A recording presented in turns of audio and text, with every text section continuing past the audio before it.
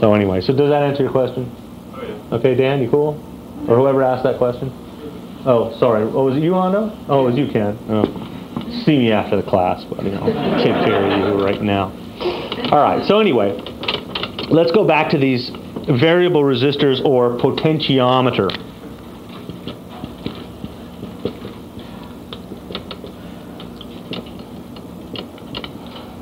They call potentiometers potential. The term potential is another fancy word for voltage. And a potentiometer they use to change voltages on things. Nobody calls it a potentiometer. Everybody just calls it a pot for short. So it's the only kind of pot you're allowed to have at NAMCO. And we use potentiometers all over the place. For instance, in the power supply, there's a voltage adjustment potentiometer right here they use to adjust the output voltage of the power supply. In a monitor, there's a mess of pots in the monitor. Things like adjusting the vertical hold of a monitor, the vertical size, horizontal hold, just about anything that you twist to adjust. A volume control on a board is the potentiometer. Pots, they're all the same thing. I have a little pot here that I've hooked up just to give you this really fabulous demonstration here. I've got a potentiometer connected to a lamp. As I adjust the pot, the lamp dims. Ooh, ah, ooh, yeah, that's good for 15 seconds of fun, all right. Okay, so, anyway. Let's just take a close look at the pot, and you'll see what I'm talking about here. And if we look here at the pot, and you can really kind of see what it's actually doing. In fact, let me put it down here so that I can adjust it. And what you see there is the wiper of the pot, and as I turn the pot, you can see the wiper move. The wiper is just like a wiper on a motor, like a brush, I should say, on a motor. Now this particular potentiometer is a wire-wound pot. But you can see that as I adjust it, the light gets brighter, dimmer. Ooh, ah, ooh, ah. Ooh, ah. Yeah, okay. Now, this pot you can see is wire-wound. You can see the little wire wrapped around it. And you can really see how the wiper just touches the wire. The pots that I've given you are carbon. Potentiometers can be carbon or they can be wire-wound. The difference is how much power they can handle, how much current they can handle, basically. Well, here's what's inside the pot. Inside the pot, there is some kind of resistance element, whether it's carbon, like yours are, or wire, like the one that I just showed you, something that has resistance on it. And that's two of the three terminals that are on the potentiometer. Then the wiper, which is the thing that you turn, actually is touching the resistance element as I showed you earlier. That goes to the third lead. Again, it's called the wiper of the pot. The wiper of the potentiometer. And here's how it works. It's really simple. Let's say, for example, that I have a 1K potentiometer, 1,000 ohms. That means that from one side of the resistance to the other side is a 1,000 ohms. If I were to measure the resistor from one side to another, I would get 1,000 ohms of resistance.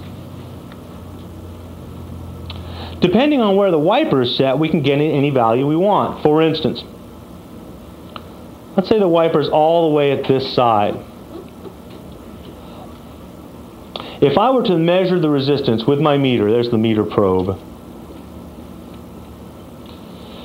If the wiper was all the way at one side, right now I would have 0 ohms of resistance, because the meter would go through the wiper, right back out again. It never has to hit any of the resistance element at all, does it? It doesn't go through any of that at all. So that would be 0 ohms. Let's say I rotate the wiper 1/4 of the way up. Well, now the current has to flow through the wiper and through part of the resistance, 1/4 of the resistance. Well, shit, if it's a 1K pot and I'm going through 1/4 of the resistance, I guess I probably have about 250 ohms there, which I would. Rotate it halfway up, obviously 500 ohms, because now we have to go through half of the, remember this is resistance here, half of the value of the resistor. You know, if I turn the wiper a little further, 3/4 of the way, 750 ohms obviously. And if the wiper's all the way at the far edge like this, well, now the electric current has to flow through the entire resistance element before coming back out, and we'd have the full scale value of 1K. Now, we're going to look at a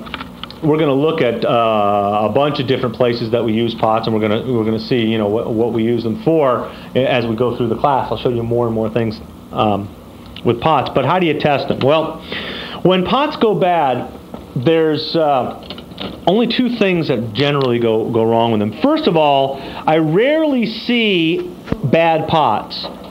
Usually the only thing that will cause a bad pot is when somebody breaks the damn thing off. You know how sensitive that neck board is. On the neck board of the monitor, there are usually 5 very delicate little potentiometers. In fact, where are those monitor chassis in the back room here? Oh yeah.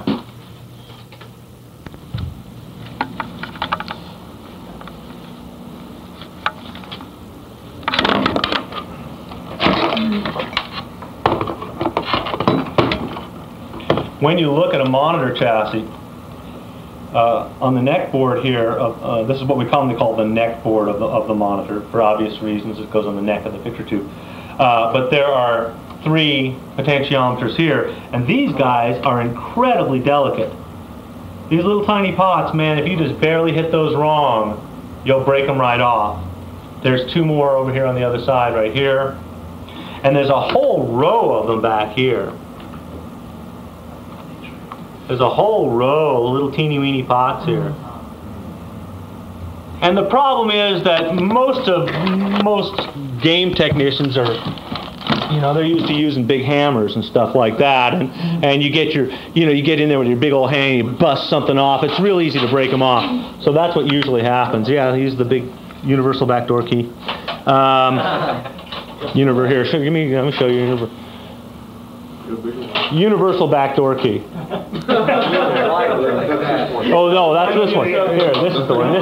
This is the better one. This is the deluxe universal backdoor key.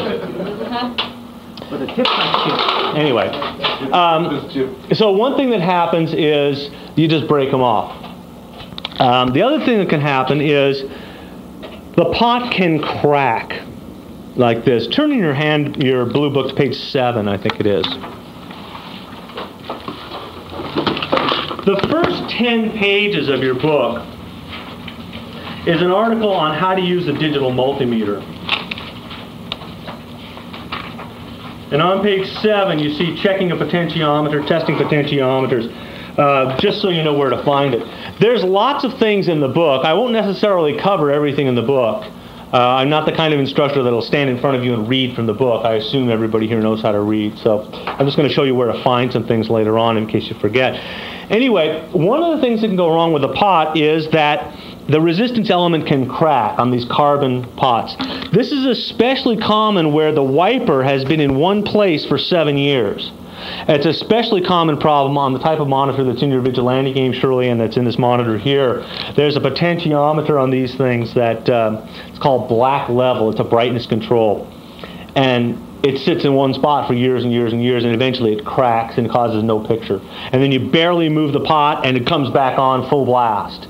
If you ever have a problem where you can't adjust something, you're trying to adjust something, and you just barely move the pot, and the size or the volume or whatever it is that you're adjusting, and the voltage jumps like crazy, the pot's bad. So one of the first things that you do when you test the pot is to check from one end of the from one end of the pot to the other, not the wiper. And what you're doing is you're just checking to see that the pot is continuous, That is, that it's not broken from one end, one side to another. Oh, where the hell's that eraser? No. Oh, thank you very much. All right.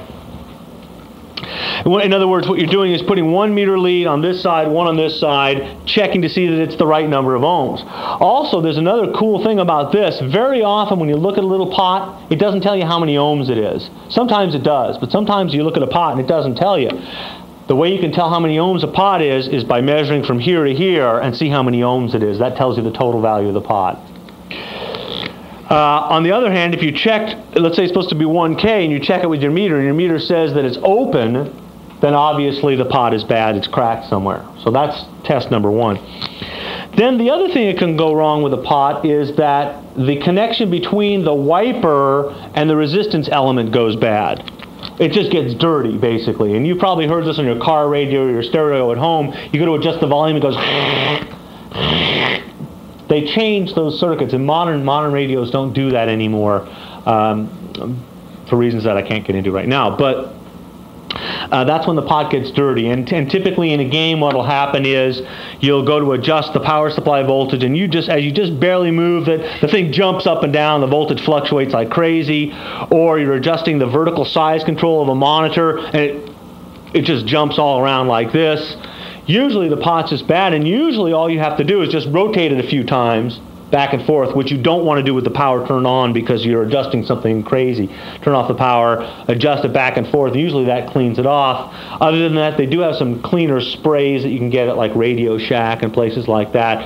I personally rarely find pots to be bad, and when I do, I usually just change them rather than clean them, to be honest with you. But just to kind of give you an example, we had a service call on a monitor, and the service call was that the picture was jumpy picture. So the service guy went out there, yeah, jumpy picture. He pulls the monitor out, brings it back into the shop, and I plug it in on the bench, and yeah, it's jumpy, but I realized that it's not jumping up and down like this. It's getting bigger and smaller. The picture is getting bigger, smaller like this. Big difference between this, which would be the vertical size, the vertical position, and this, which is the vertical size, the height of the picture.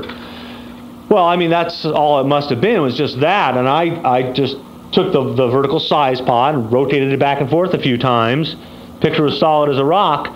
When I put it back, I didn't put it in the exact same position. I moved it over just a little bit, making the picture just slightly small, which I don't mind seeing a little black on the tops and the sides of the picture personally. And it was fine. That's what he should have done out in the field. That was a really stupid thing to do, because he went out there, saw that it was jumpy, drove 20 miles back to the shop, got another monitor, drove 20 miles back out there to change it. If he had been observant and had noticed the thing, oh, it's getting bigger and smaller. Vertical size, that's all it was just the pot adjustment. Okay, so that's almost all that will ever happen as far as pots are concerned. Like I said, usually I look at them, they're broken in half.